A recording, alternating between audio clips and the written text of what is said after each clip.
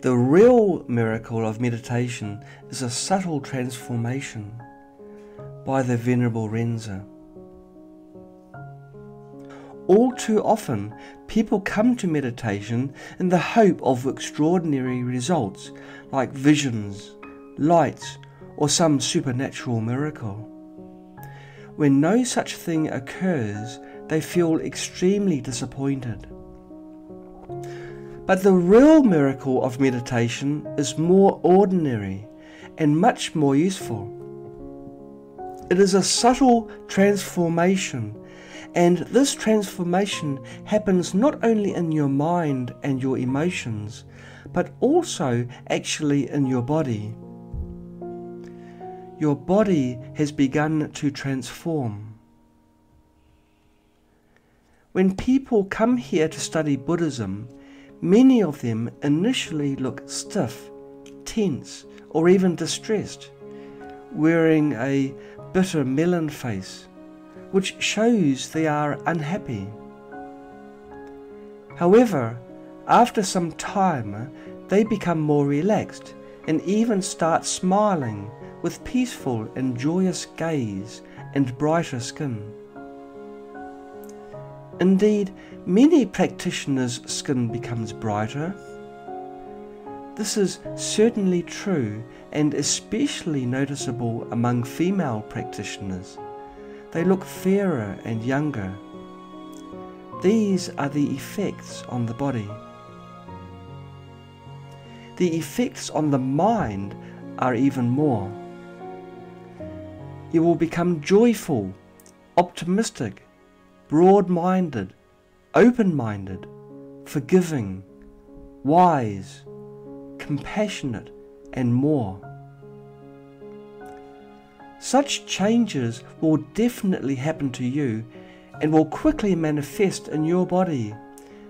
If you have an illness, it will certainly alleviate or even completely disappear. If you are healthy, you will become even healthier and look even better. It is very healing. Dharma is very healing. Buddha said that meditation can heal more than 400 types of illnesses.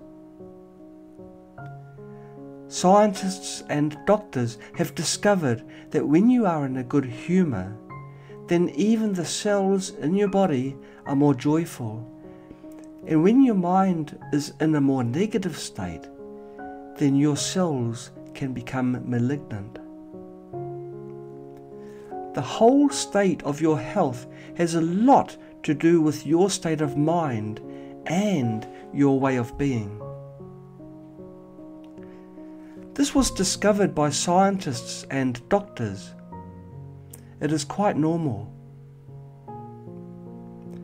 Therefore, when some people fall ill, I directly tell them, you must have been prone to keep anger inside, or scold others, or create negative verbal karma. Some people are impatient, bad-tempered, or tend to keep anger inside. They either express it outwardly or suppress it inwardly, but are more or less the same. They are all prone to anger.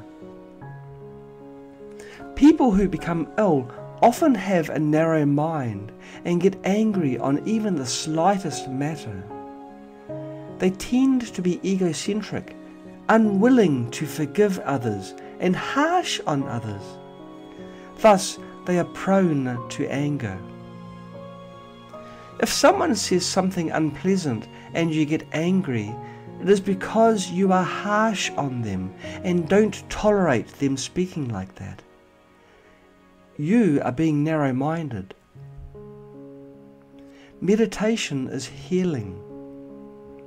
If you have faith in the Dharma, Buddhas, and Bodhisattvas, then meditation, prostration, sutra chanting, and mantra chanting are all healing. There are many such cases. To live a long and healthy life, the key is to be content with fewer desires. diet is secondary. The fundamental is to be content with fewer desires, which leads to health and longevity. Those who are kind and content with fewer desires tend to have a longer lifespan. This is called Ren Jia Zhou in Chinese, Ren meaning kindness. A kind person is unwilling to and will not harm others. Even when harmed, they are not prone to get angry, but are more inclined to forgive. This is a simple life principle that everyone knows.